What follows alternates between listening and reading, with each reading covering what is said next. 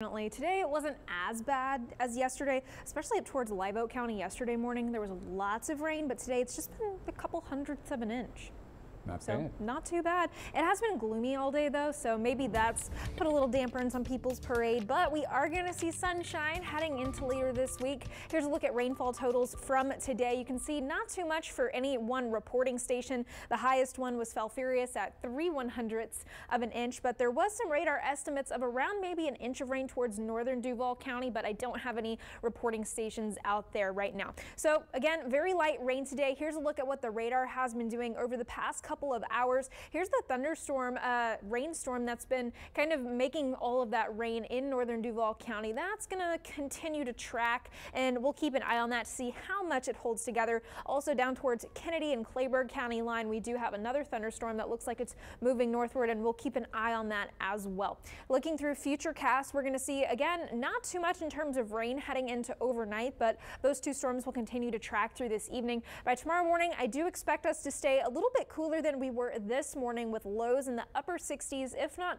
right around 70 degrees, partly cloudy skies. Not a bad start to the work week. We're going to see maybe a spotty shower heading into Monday, but temperatures are going to be warmer tomorrow thanks to more sunshine and less rain chances. I think we top out in the upper 80s tomorrow afternoon. I've got us hitting 87 for our high temperature. Then for Tuesday, we're going to see again a little bit of an increase in our temperatures, and that's going to slowly set the stage for the rest of this coming week. We still see sunshine and low rain chances, but those temperatures are definitely going to be on their way up.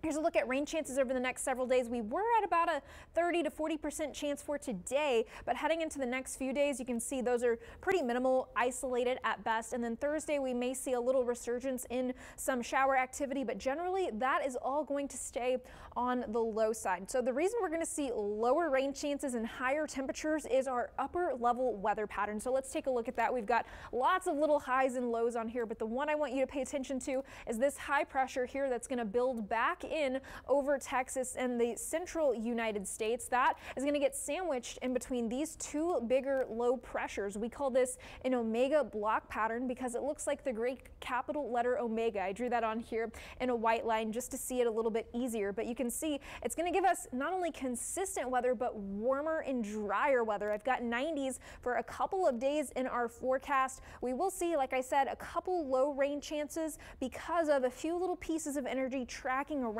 this high pressure, but overall I think our atmosphere may be a little too dry in those upper levels for us to see any significant rain chances. Here at the surface though, we are going to be a little bit humid. That's going to combine with these warmer afternoon temperatures to give us heat indexes in the upper 90s just about every single day. So I know next weekend is Memorial Day weekend. It does look pretty warm, if not hot at this time, with lower rain chances. And we're going to bring this back. We do have one little tropical area to monitor, but the National Hurricane Center, this is the first one that they've issued that I have seen. They have it at a 10% chance for both the 2 and now 7-day outlook instead of a 5-day, because it's going to move into some unfavorable environment. So nothing to worry about with that one. Forecast temperatures for tonight, again on the mild side, 70 for our low, 87 for our high tomorrow, though you can see some places already jumping up into the 90s by that point. Heat index tomorrow on the warm side for sure, in the lower 90s here in Corpus Christi. Lots of sunshine icons here on our 7-day forecast. That's definitely something that I'm looking forward to. Unfortunately, not looking forward to those 90-degree afternoons. Brian.